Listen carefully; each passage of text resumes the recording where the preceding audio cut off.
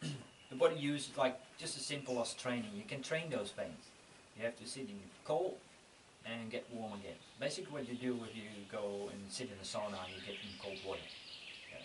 So it's very, very old thing. It's very, very old thing. And basically it comes down to that homeostasis again, because if you go and have a look in Russia or in the northern part of Europe or in Canada, what are the people used to? They used to cold. Yeah? They have cold exposure almost every day a certain part of the world. Yeah? So they're really, really strong and rugged there. They just have that ability. They're just adapted.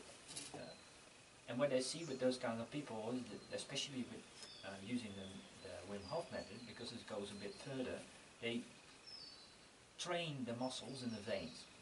So basically what you're doing, if you get a hot shower, you get in a cold shower, the muscles are contracting, and at a certain point they're releasing again. So they keep that body useful.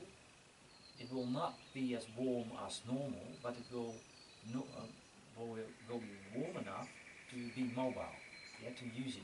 That's the way like rock climbers use it. If rock climbers are using those fingers on cold rocks, at a certain point they have a point where their fingers just, they cannot use them anymore. Yeah? And if they use them a lot and they train a lot in cold weather, they will have that ability to just, basically the body adapts to it. Yeah? So they can still climb and can still use those fingers. They will not be very, very warm, but they will warm enough to be mobile and usable. Now the thing is with the Wim Hof method, he uses a few things. He uses focus, he uses breathing, and he uses cold water immersion.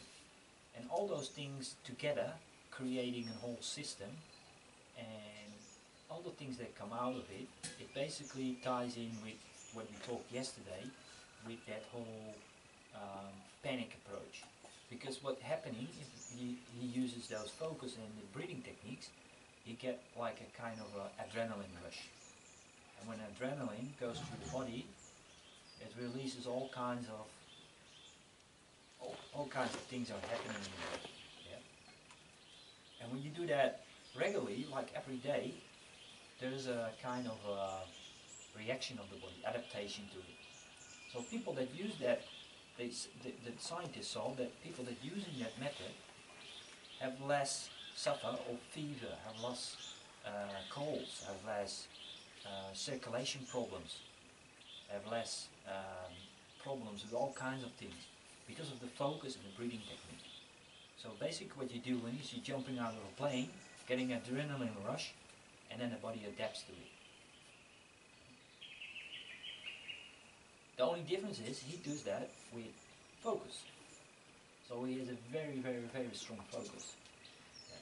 And the focus is so strong that he can do things differently than other people. Because if you go and sit in the water, basically what with everybody is happening is the veins contracting, so they're protecting the inner core, but the extremities, they will suffer because they get cold. And what he is doing, he's just focusing, and by training, he can steer the warmth to his hand. So if you ask him, warm up your hand, and you can measure it, yeah, with a thermometer, and then after 2 minutes focusing, you will see that it's like 2 or 3 degrees warmer. And that is the thing where the scientists, they not really sure about how that, because they say it's not possible because you cannot steer your autonomic nervous system. But he showed us that we can. And the best thing is, he learned it to other people, and other people can do it as well. So he built up a whole system, and my whole point with it is, he's really, really, really tough guy, just by training. By taking a half hour of the day and using those things, training those things, and being more resilient against all kinds of things. But it's not only cold water, it's also what we talked about yesterday. It incorporates going up a mountain without having how do you call that, the days that you have to wait before you get, otherwise you get height sickness, yeah, altitude sickness. Yeah. He just runs up the mountain. Oh, what? Because of the breathing technique. So we over-oxygenized his body, so it has more body in, more oxygen in the bloodstream. That's basically what he's doing. So all the benefits that comes out of it are you getting more focused, having less suffering of all kinds of diseases that have to deal with like the circular system. Yeah. And you get stronger, just the body gets stronger against cold, yeah, against temperature differences. What's the guy's name? Wim Hoff. I just Googled it, Wim Hoff method. He's another Dutchman. He's a crazy Dutchman. He's a crazy Dutchman. He basically said, my teacher is nature. You learn the things by heart nature. Getting out there, sitting in the ice, and he had the adrenaline rush of it.